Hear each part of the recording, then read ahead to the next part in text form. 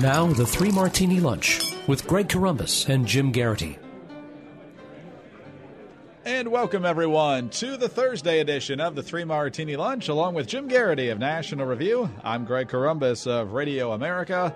Once again, all crazy martinis for conservatives today. It's quite a start we're off to here in 2019, and we're brought to you once again today by Quip. Get your Quip toothbrush. It starts at just $25, and if you go to getquip.com/martini right now, you can get your first refill pack of brushes for free. More on that in just a moment. Jim, let's go to Crazy Martini number one. I got to hand it to the voters of Minnesota's 5th Congressional District in an odd way. We thought you couldn't get much crazier than Keith Ellison.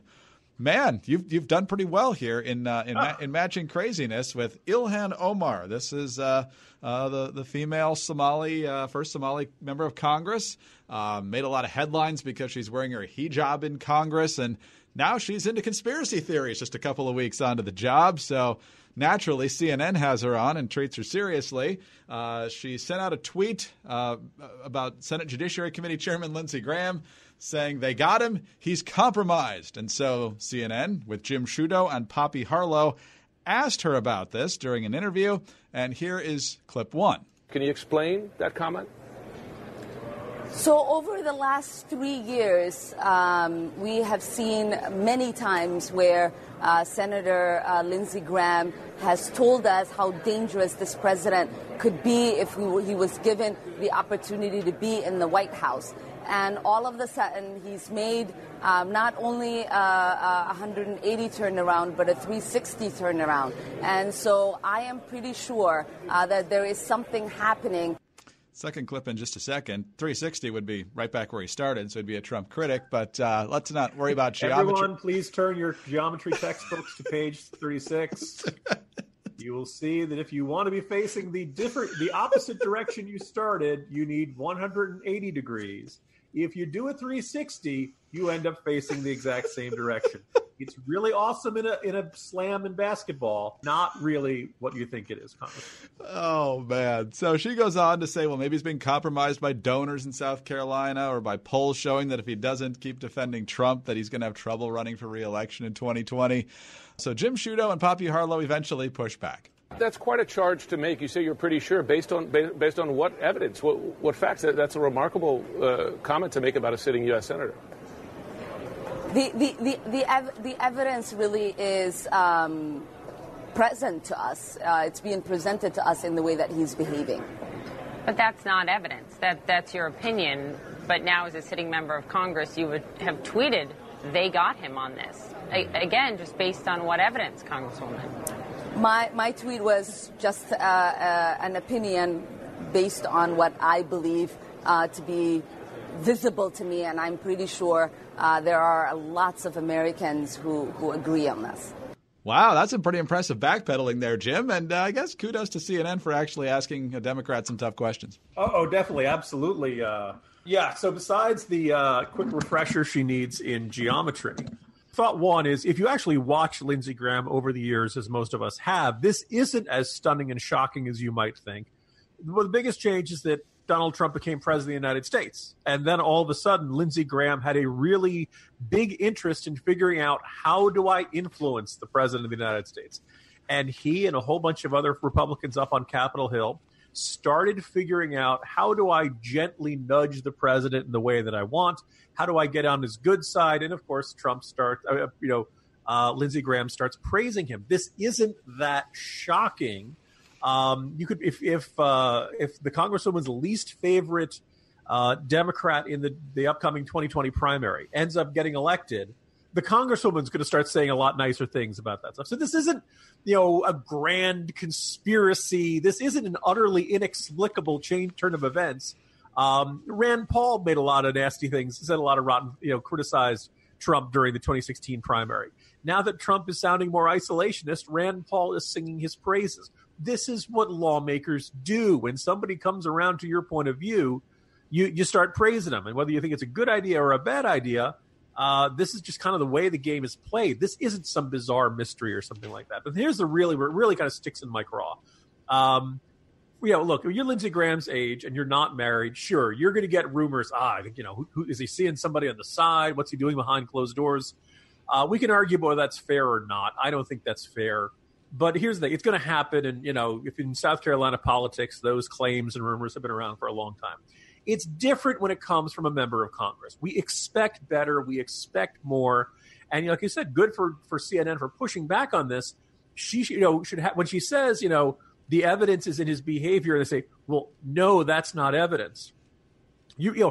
Hopefully the Congresswoman is capable of some embarrassment there. And then when she says, it was my opinion, so you don't have evidence is what you're saying there. Well, this is a circumstance it really was worthwhile for the CNN anchors to really push her on this, because once we get into the, look, if you hate what Donald Trump is doing to our in-course, people are telling me, et cetera, you don't beat Trump by becoming him. And this is just another example of how the coarsening of the culture, and there's now no sense of accountability. Maybe it's time for the Congress to censure her over this. Like we just censured King over his outrageous comments. This kind of claim, but then here's the third thing. Would the Congresswoman say, is there something wrong with Lindsey Graham if he happens to be that way? That certainly sounds like homophobia. That certainly sounds like demonizing someone for what they do in the bedroom, which I was told Democrats were adamantly opposed to, Greg. I guess it's okay if you're doing that to a Republican. Somewhere in St. Paul in the Attorney General's office, Keith Ellison is saying, man, she's really out there. There are many not tasteful things I could say in response to that, but I won't. Well, speaking of tasteful, let's get a good taste in your mouth. The new year begins, and it means new resolutions. We're more than a couple weeks in now, so I'm guessing about 80 to 90% of those resolutions have already hit the bricks. But let's think of one you can actually stick with, and hopefully we're already working on it, and that's brushing twice a day. Hopefully it's a pattern we've had for many years. So let's talk about oral health, and with a Quip electric toothbrush, sticking to good brushing habits is simple. The guiding features are like a built-in support system for better brushing. There are a whole bunch of reasons why you should use Quip. They have sensitive sonic vibrations for an effective clean that's gentle on your sensitive gums. A lot of people brush too hard, and some electric toothbrushes are just too abrasive, much like certain members of Congress. Built-in 2-minute timer pulses will go off every 30 seconds to remind you when to switch sides and when to help you to clean your whole mouth evenly. Up to 90% of us don't brush for a full 2 minutes, or we don't clean evenly. The multi-use cover works as a stand, it mounts to mirrors, and it slides over your bristles to pack and protect your Quip on the go. Plus, there are no wires or no clunky charger, and it runs for 3 months on just a single charge. The brush heads are automatically delivered on a dentist-recommended schedule of every 3 months for just $5. A friendly reminder when it's time for a refresh and to stay committed to your oral health. Apparently, up to 3/4 of us use old, worn-out bristles that are just not effective. Quip is one of the first electric toothbrushes accepted by the American Dental Association, and they're backed by over 25,000 dental professionals. They have thousands of verified 5-star reviews. And Greg, we've had many fine products sponsored and choose to sponsor this podcast. There are not a lot where I can say I use the product every single day. The Quip toothbrush is one, and no, despite rumors you may have heard, I do not use my Hopsy beer machine every single day. That's probably good. Many of the reasons Jim just laid out there are the reasons that so many people love Quip. I mentioned my wife pretty much commandeered mine, and she loves it, and that's why over 1 million happy, healthy mouths really love Quip as well. Quip starts at just $25, and if you go to getquip.com/martini right now, you can get your first refill pack for free. That's your first refill pack free at getquip.com/martini, getquip.com/martini. Well, if you thought our first crazy martini was fun, buckle up for our second one. Fox News, although the Wall Street Journal is really the one that broke the story. Michael Cohen, the president's former fixer, who was recently sentenced to 3 years in prison, leveled a new allegation Thursday at President Trump by claiming his former boss directed him to rig online polls ahead of the 2016 presidential race. Cohen tweeted the allegation after the Wall Street Journal published a story saying that he paid thousands of dollars to a man named John Gauger of the company Redfinch to try to boost Trump's standing in 2 polls. One was a 2014 CNBC online poll of the country's top business leaders. The other was a 2015 online Drudge Report poll of potential Republican presidential candidates. Despite the reported efforts in 2014 and 2015, Trump did not do well in either poll, according to the Wall Street Journal. Trump did not make it into the top 100 candidates of top business leaders, and Trump ranked in 5th place, or 5%, of the Drudge Report poll. Online polls, unlike scientific ones conducted by pollsters, are notoriously unreliable. The paper said Cohen agreed to pay Gauger $50,000 for his services, but ended up only paying the vendor no more than $13,000. Still, the Journal reported that Cohen asked for and received a $50,000 reimbursement from Trump over the work. Trump's attorney, Rudy Giuliani, used the revelation to portray Cohen as a thief. Quote, "If one thing has been established, it's that Michael Cohen is completely untrustworthy," Giuliani told the Journal. Here's my favorite part. According to the report, Cohen also paid Gauger to create an @WomenForCohen Twitter account to promote himself. That account, created in 2016, is still active today and describes itself as an account for, quote, "women who love and support Michael Cohen," describing Cohen as strong, pit bull, sex symbol, no-nonsense, business-oriented, and ready to make a difference. So, Jim, once again, this looks like the Keystone Cops here. A lot of sinister moves that don't actually pay off in any conceivable way here. What do you make of it? You know, I think it was Pope Hat on Twitter earlier this morning who says, "This is yet another reminder that Hillary Clinton did not lose to the varsity team in 2016. And or somewhere on the Hillary campaign, there's anything, we lost to these guys? You know, 13,000 to rig polls, online polls, because, you know, we know how effective they are. And they didn't do it. Like, that's the other thing. It's, you know, you'll be like, well, you know, if you'd had the old Ron Paul numbers you used to see in the Drudge poll after every debate in 2008, 2012, you're like, oh, okay, you know, boy, you know, I don't know about you, I can set up fake Twitter accounts for you for like half the price. Really, you know, just everybody knows where my email is. $6,500. I will set up a fake Twitter account talking about how manly and sexy you are. Like this may very well be one of the saddest things I've ever heard, because, you know, Greg, I don't know about your experience on Twitter. I have found that there are Russian women who are genuinely interested in me on a regular basis. The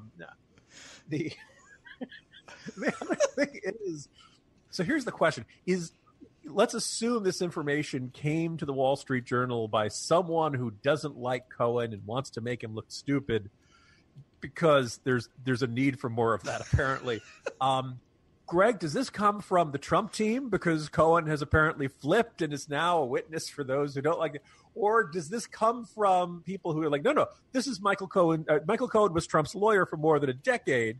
Who the hell hires a kook like this? So kind of a fascinating question there. If you thought your opinion of Michael Cohen couldn't get any lower, we're just getting started. This is the Deepwater Horizon of drilling down into psychosis.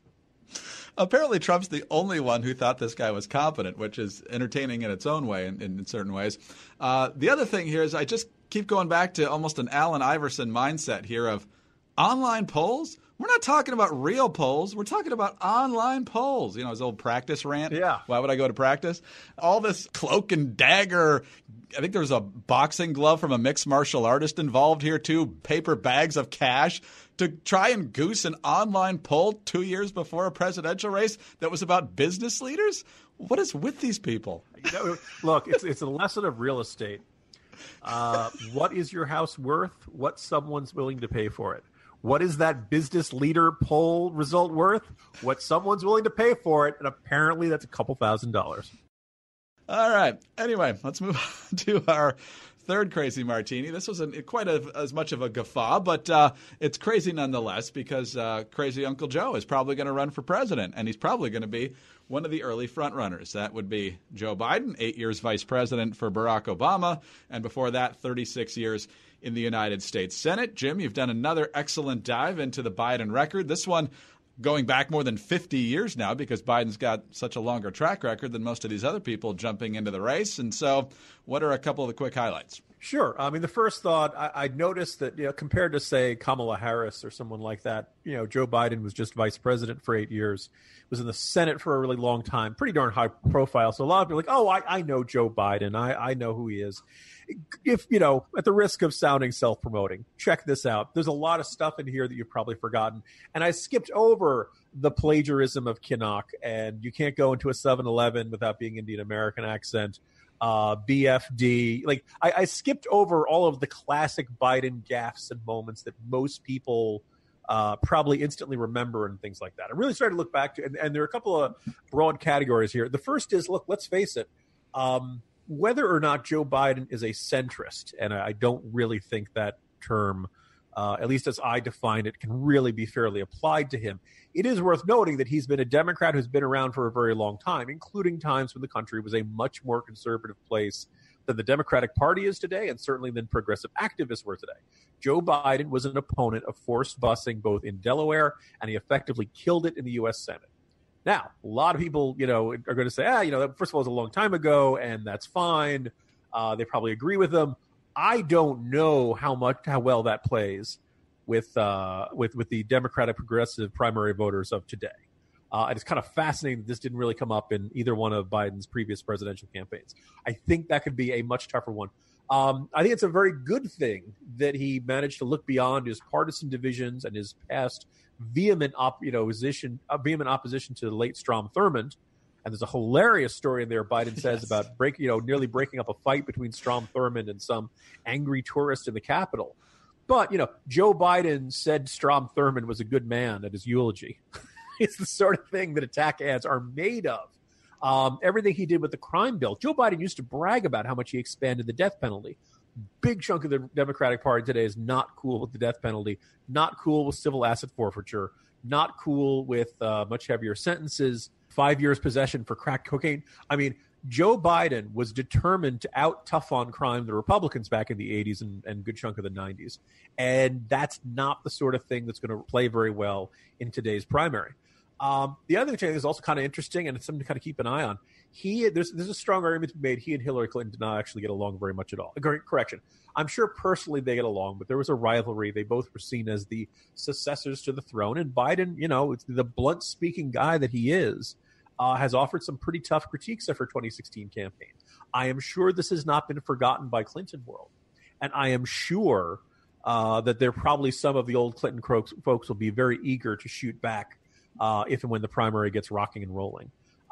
He's been around a really long time. And because of that, the other interesting thing, look, he says that he believes life begins at conception. He voted twice against partial birth abortion. I think we can safely say, looking at the Obama administration's record on abortion, if he does have any moral qualms with abortion, they did not end up influencing policy in the Obama administration at any point.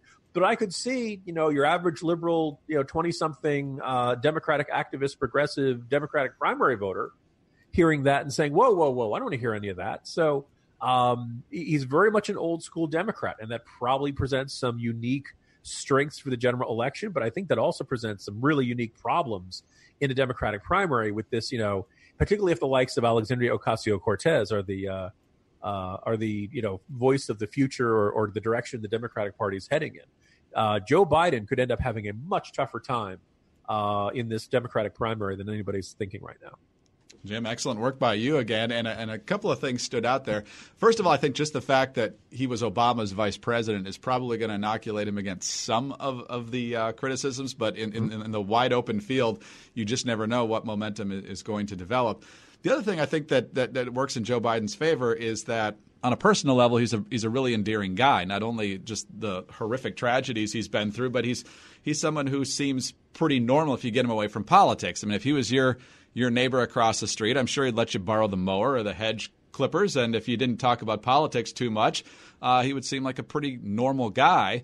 But then you talk about how he actually thought fairly well, or at least didn't think Judge Bork was that much of a radical. Biden was the chairman of the Judiciary Committee at the time, which makes you wonder why he never said a word when Ted Kennedy out and out slandered Judge Bork. Joe Biden also oversaw the Clarence Thomas hearings debacle, and I think he made a spectacle, I believe, at the Sam Alito confirmation hearings when he put on a Princeton hat and went 27 minutes before even asking a question because he was such a grandstander. So this is a guy who, when you get him away from politics, I think he would seem like a pretty regular, approachable, friendly guy that you could get along with. But when the partisan hackery opportunities are out there, Joe Biden is elbowing people out of the way to get in the front of the line. And so conservatives beware. I was going to say the inherent Joe Biden-ness of Joe Biden, I think is very much kind of like this is one of the great X factors for a Democratic Party primary in 2020, because this is a different party than it was for I guess we're now up on 6 years ago. This is a very different party than it was in 2008. And so the upside would be, as you were describing there, Greg, like the whole time I'm doing the research for this, I'm reading his old autobiography, I'm reading books written about him, these old profiles, old interviews. And a lot of the time I'm just laughing or giggling hysterically because he really does come across as your crazy uncle. And just the sheer faces he makes at the State of the Union. I am sure that half of our listeners are laughing or giggling to themselves because they can already picture the ridiculous expressions he would make during all these things. On the flip side, we are a culture that has gotten way more touchy about what kind of language you use, what kind of words you use, whether things could be construed as being insensitive or something like that. And Greg, this is a guy who ran around talking about predatory lenders and called them Shylocks. The Anti-Defamation League was like, no, please, no.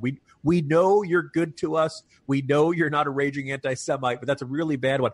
And the great irony, Greg, I was mentioning this to my wife yesterday, and she just started giggling uncontrollably. Like 3 days later, he talks about the leader of Singapore being the wisest man in the Orient. I mean, he just steps on rakes all the time, and there's nothing that can stop it. And it was always kind of endearing as, there's our goofy vice president.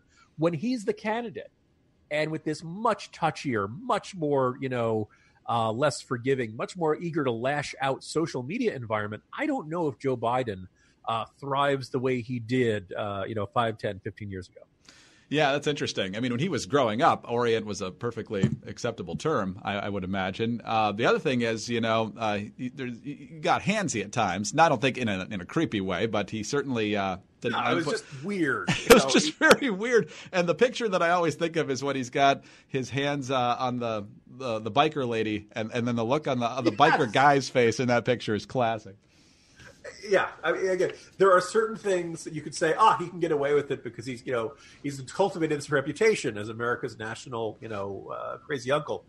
But I don't know if we're in that same culture anymore. And so it'd be interesting to see whether at some point this comes across. Again, he is a very old-fashioned personality. And if you're the Trump campaign, this probably should concern you a little bit in that he is certainly the kind of lively personality and, feisty debater, malarkey, that could, go toe-to-toe with Trump. I just don't know if that's the type of brand that the Democratic Party is still buying these days. Interesting. Very interesting. In a crowded field, we certainly learned a couple of years ago that it can easily turn out the way you least expect. So, Jim, we'll be watching. Great job again. I encourage folks to read the 20 things you may not have known about Joe Biden at National Review online. And we'll do this again tomorrow. Talk to you then, Jim. See you tomorrow, Greg. Jim Geraghty of National Review. I'm Greg Corombos of Radio America. Thanks for being with us today. Don't forget to check out getquip.com/martini. Get your toothbrush, first of all, starting at just $25. And if you go to that website, getquip.com/martini, you'll also get your first refill pack of brushes for free. And tune in again Friday for the next 3 Martini Lunch.